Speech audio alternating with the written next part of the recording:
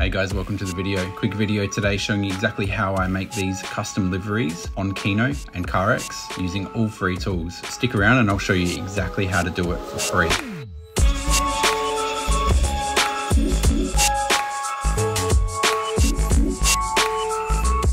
Alright guys, welcome.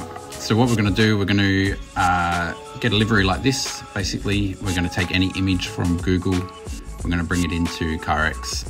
We're going to start off with a fresh car for you so I can explain everything as clearly as possible. It's pretty simple, even for beginners. So we've got this R32 here. Just got the new carbon print on it, got 0 layers. What we want to do is we want to add a sticker on there. So basically we need to make a base for our program to know exactly where the stickers and livery is going to go. So what we'll do is we'll shift a square. I usually use just a plain white square. We want to click symmetry, get that on both sides. It sometimes leaves a little gap on the front or the back. So we'll add another one onto the front there and make sure all over the car that we've got no gaps or no parts where that sticker doesn't cover.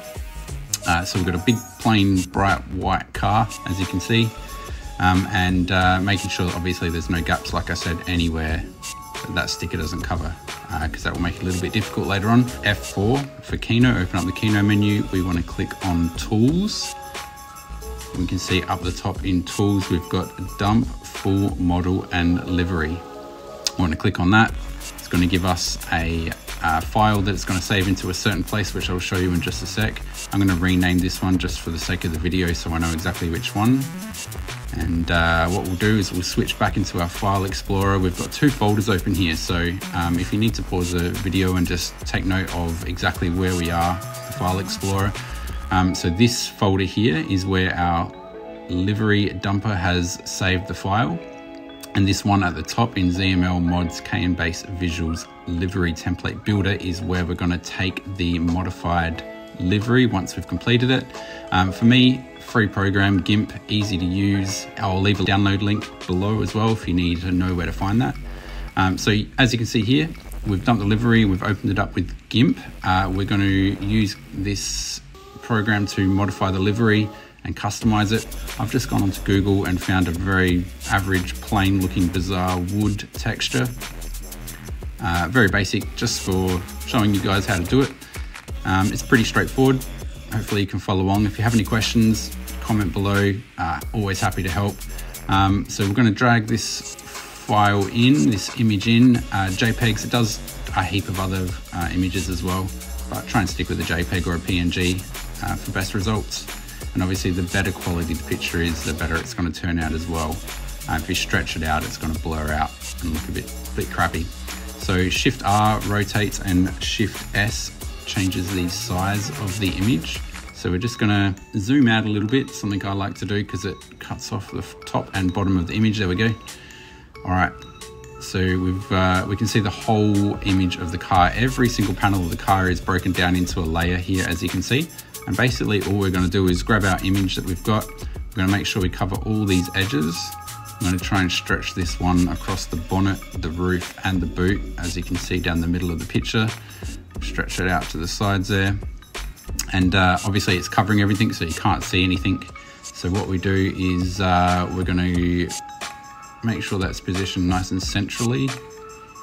I'm going to go over, click on this little button over here, which is normal, and we're going to find multiply. So multiply will just apply that image in the spaces that we've got those white panels. Makes it a lot easier. And we'll go through and we'll erase everything on the panels that we don't want. So we haven't got any overlapping areas, just using that eraser nice and carefully. So when you're using that eraser, which is up in the top left there, you just want to make sure that you're only erasing the bits you don't want to keep, because it will do everything in that layer. So that's pretty much everything.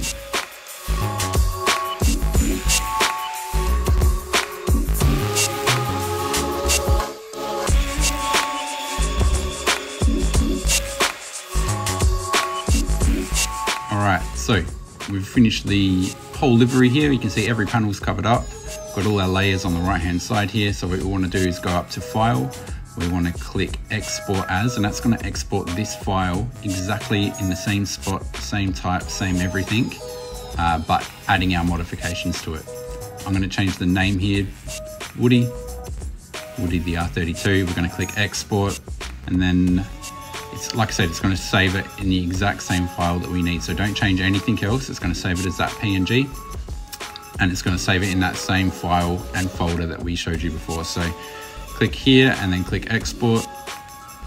Takes a couple of seconds to save all of our modifications. And then what we want to do is we want to go back into the file explorer and get rid of this. All right, so you can see here it's saved in the exact same spot. That's our original there, and this is a new one. So I want to cut this and I want to paste it into this livery template builder folder. That's going to put it in the right spot that the game's going to be able to find our new modified livery. So again, screenshot that if you need to. Common, CarX, ZML mods, KN basic visuals, livery template builder. That's where we want to put our finished liveries. So back in the game here, you can see our plain white car that we had before.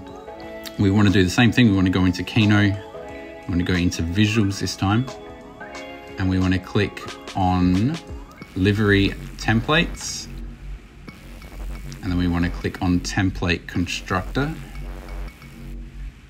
And then up here on body texture none, we want to click on this button, and we're going to find that file that we just dragged into that folder, which is, ignore all the other ones that we've got here, but it will be here if you don't have many. So we've got Woody, R32 Skyline, we want to click on that one there. And then what we want to do is once we've selected that, don't click anything else, we just want to click bake, and it's going to tell us to save that file as a name. It's going to click Woody. Okay, so we've now baked that livery. So we're going to go from a white car, we're going to click back, and then we want to go load template, and that livery that we just saved should be right there, R32 Woody. It's easy as that. So this is all one layer. This everyone can see this as well, consoles, Switch even. We've had people in this on a Switch in our lobby that we can see our liveries, so everybody can see this. Unfortunately, at the moment, I haven't figured out a way to save that and upload it into the livery workshop for other people to use, but you can see the quality. Obviously, like I said before, the better quality the picture is, the better it's going to come out. So you can see on the front and rear bumpers, it's sort of pretty stretched out because I did stretch the image out a fair bit, but everywhere else, it's real glossy and nice and good quality. So sort of it's all the way up to your imagination as to what you can do with this. Any Google images, obviously don't abuse it because it'll probably get taken out or they'll change it if people take advantage of this. So there is the bonnet as well. All right, so if you do want to put an image, a separate image on a panel or on a bonnet, for instance, we'll open up that file again in GIMP. I'm going to erase this section on the bonnet real carefully, making sure not to go over the edges. Again, if you want to do this from the start, it'll be a lot easier rather than going back like I am. But we'll grab an image, say this little crazy face. We set that up, making sure we're covering that whole panel. I'm going to go down to multiply, just so it's covering the panel that we want. We'll stretch that out, making sure it's right up to the edges so you've got no white bits. Click back on move, and then we'll move that around into the position that we want. I don't know, do we want it up, down? We'll sit it in the middle. We'll sit it right in the middle. Then we could angle it if we wanted to. We'll leave it straight. All right, so then all we do is we get the eraser out. Just move this over a little bit. Cool. We get the eraser out. We just want to erase those overlapping areas real carefully. And because we're on a separate layer, it's not going to erase those previous layers unless we click on them on the right hand side there. Cool. That's all that. And then basically go through those same steps. We're just going to go to File.